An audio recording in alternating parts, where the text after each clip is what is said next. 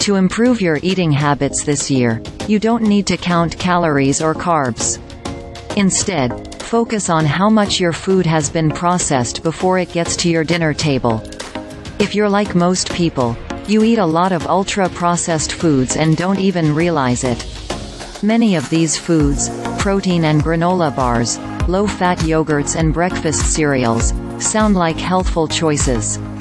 But ultra-processed foods are formulations of industrial ingredients that are designed by manufacturers to achieve a certain bliss point, which causes us to crave and overeat them.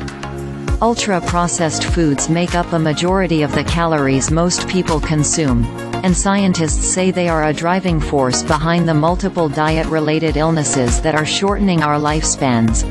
Empowering yourself with the knowledge of what you're about to eat or what you're about to feed your family is critical, said Nicole Avena, a visiting professor of health psychology at Princeton University. So how can you free yourself from the grip of ultra-processed foods? Start by reading the labels on the foods in your fridge, pantry and the grocery aisle. We've created a simple guide to help you spot 9 red flags that signal a food probably is ultra-processed.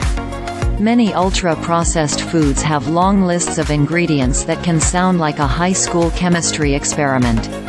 If you like bread, for instance, choose a brand that contains only simple ingredients, such as wheat flour, barley flour, sourdough starter, salt, nuts or raisins. Many ultra-processed breads contain sugar, vegetable oil, artificial sweeteners, and multiple preservatives, emulsifiers and shelf life extenders such as sorbic acid, calcium propionate, datem, and monoglycerides. You can still buy the foods you want, said Stephen Devries, an adjunct associate professor of nutrition at the Harvard T.H. Chan School of Public Health and the executive director of the educational nonprofit Gaples Institute. But you should find the least altered version of those foods with the fewest ingredients possible. Look for ingredients such as soy lecithin, guar gum, xanthan gum, carrageenan, mono and diglycerides, or carboxymethylcellulose.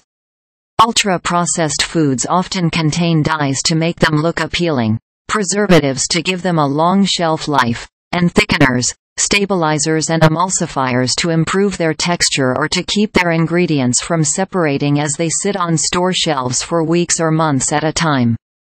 Try to avoid foods with corn syrup, cane sugar, malt syrup or molasses on the label. If you want extra sweetness, add your own sugar or honey. Most people would add less honey or sugar than you will find in the packaged versions, said Devries.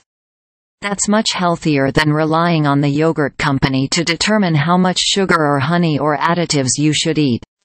Examine the label for sucrose, maltose, dextrose, fructose or glucose. These are other names for added sugars.